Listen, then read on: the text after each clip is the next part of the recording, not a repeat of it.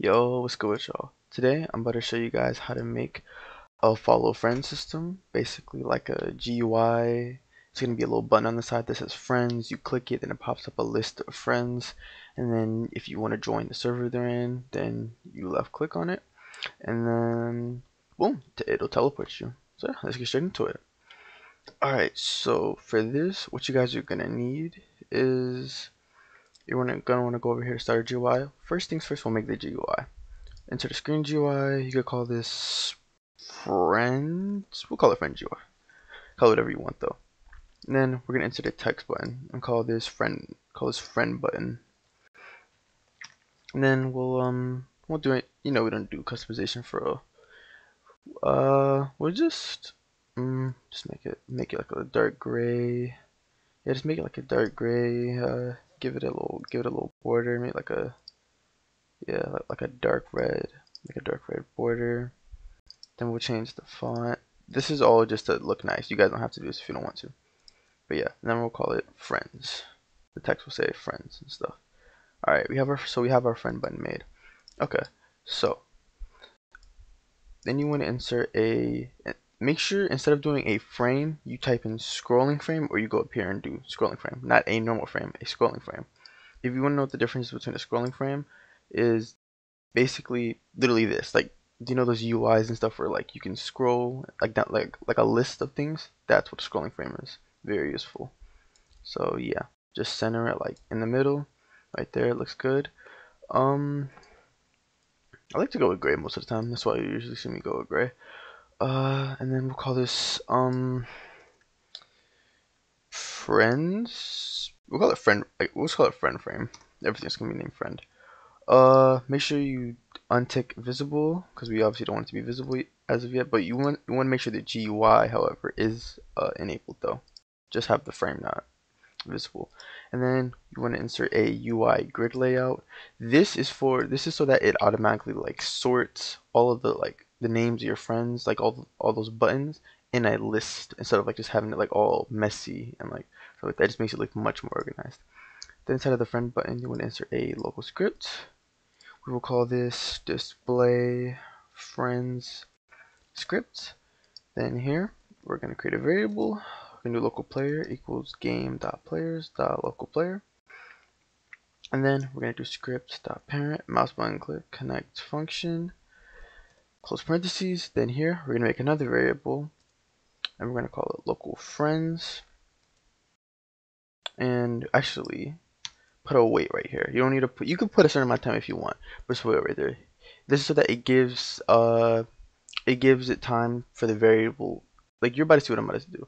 When it gets to players friends, you want to give like the game time to communicate with Roblox servers to then gather all your friends. Because if you have like a lot of friends on, or if there's like multiple requests happening at once, it might just error and just not work at all. Stuff. So you want to give it time to like properly load it and stuff.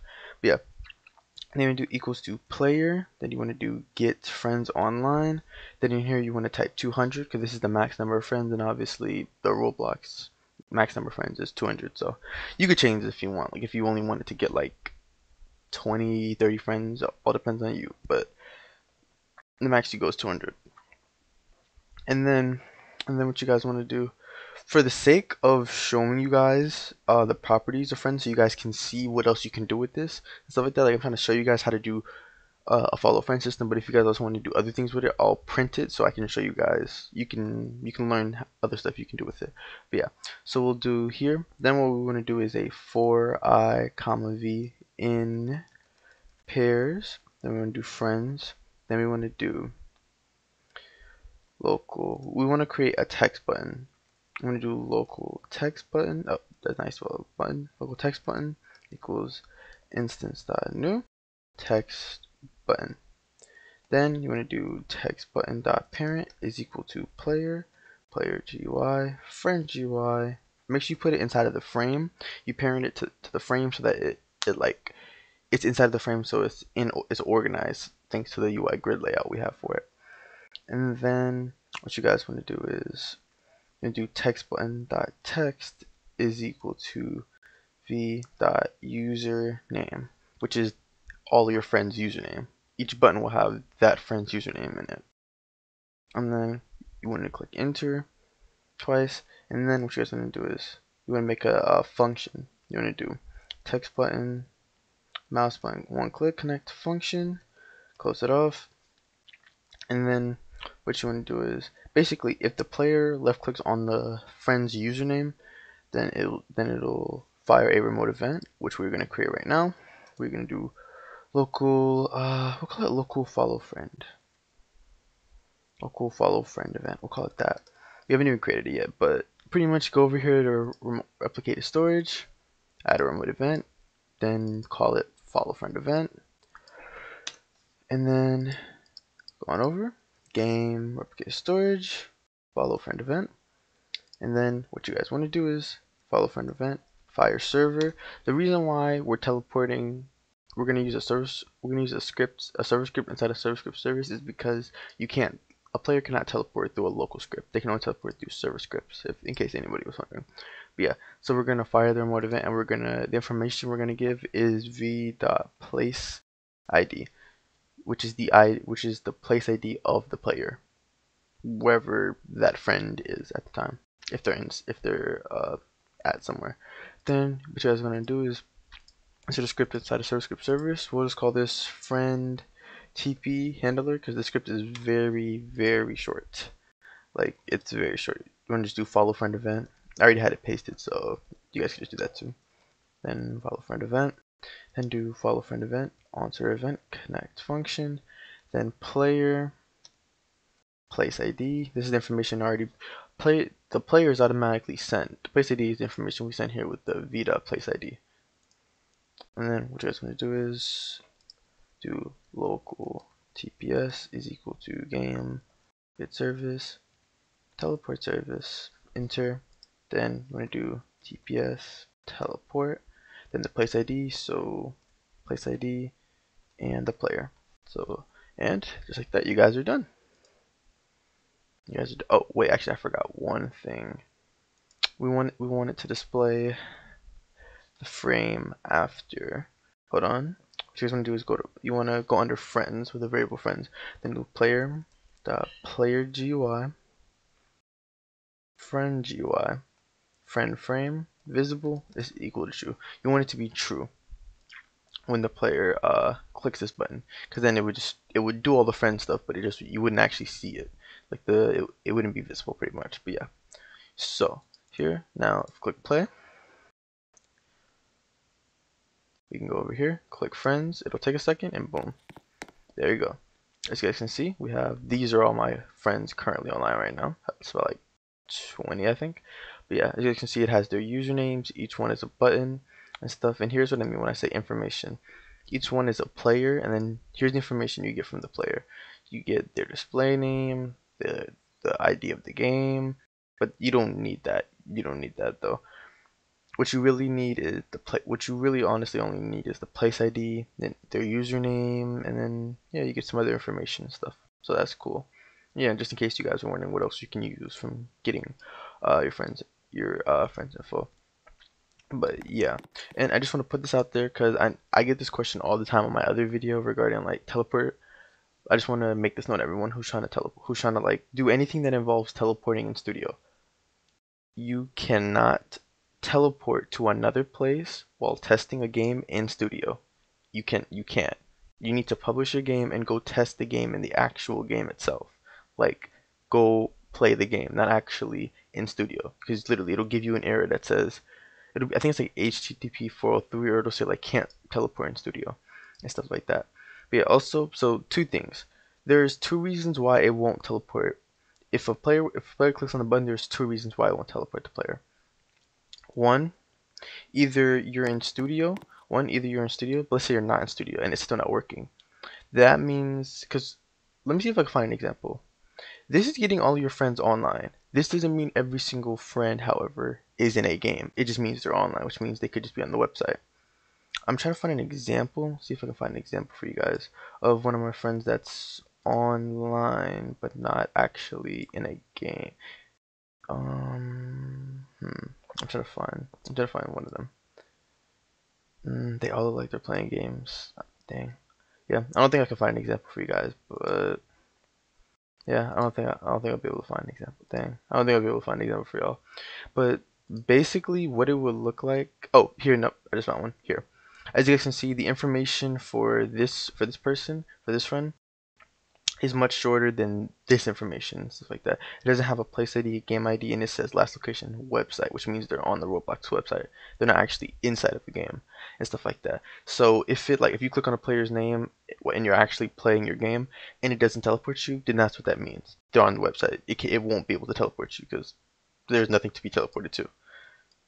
But yeah, if I click on let's say platinum, as you see right here, it says exception while signaling, cannot teleport in the Roblox studio, which pretty much means if you ever see this error, this always means your script is working correctly. You just need to test it in the actual game. It'll teleport you. You just can't do it in Roblox Studio.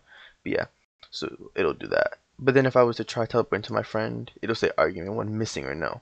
That's the error you'll get. It doesn't mean anything wrong with your script. It just means that there is no place ID since the player is not actually out of place, if that makes sense. But yeah, so that's pretty much how you make a follow friend system. Yeah, you can use this to. You could put a little X at the top to X out and stuff. I don't think I need to explain that. If you do however need me to explain that, then you can join my Discord, ping me, ask me, or just leave a comment down below, ask me. It doesn't matter and stuff like that. But yeah, that's how you make a follow friend system. Pretty simple and so yeah, pretty simple. Last thing I want to show you guys to wrap up this video.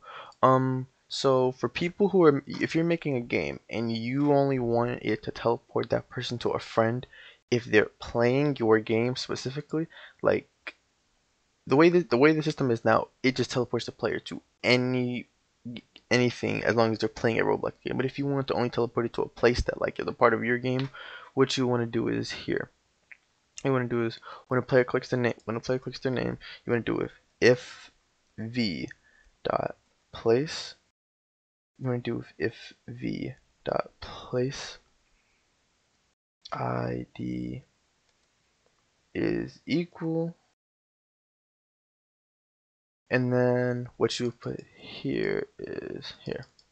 You would do it like that, and there. Okay. Basically, what you're doing is when a player clicks the friend button, if the ID isn't equal to whatever place you want them to join, it won't fire it. Pretty like here, I'll just show you guys what I mean. Okay. I'll do an else statement. Print not at one of our places. Okay. So the ID we'll put here, I'll get a random ID. Actually, I'll just type in a random ID. Okay. So I just typed in a random ID, right? So it'll only teleport me if that friend the button I'm clicking on is equal to, if their place ID is equal to this ID. So if I click play and then I bring up my friends, click it, not at one of our places, right? Now if I were to get one of my friends Diaz, and if I'm to get, oh, he's on the website, on the website, okay, all right, TTV, if we get him, his place ID is right here. If we get his place ID, we'll just copy and paste that, then go back here, just paste that. I've pretty much just whitelisted it, so it'll only teleport me if they're in that place. Then go to TTV. As you can see, it'll say cannot teleport in studio, which means the teleport would work just if I just wasn't in studio. So yeah, that's how you make a follow friend system. And yeah, my bad if the video was extra long. I just wanted to try to explain that to anyone who is interested in how it works and stuff like that. Hope this video was helpful. As always, drop a like, subscribe. I appreciate all the support you guys are showing to me. You guys got me to 151 subscribers. I appreciate it. If you guys need help or anything, or just generally want to talk to me anytime or anything like that, you can join the Discord. The link is in the description of the video. You can also join my Roblox group and stuff like that. And yeah, as always, if you need help or anything, leave a comment down below. The script will be in the description if you want a reference or anything. Both scripts will be in there and stuff, and I'll have it labeled so you know what script is what.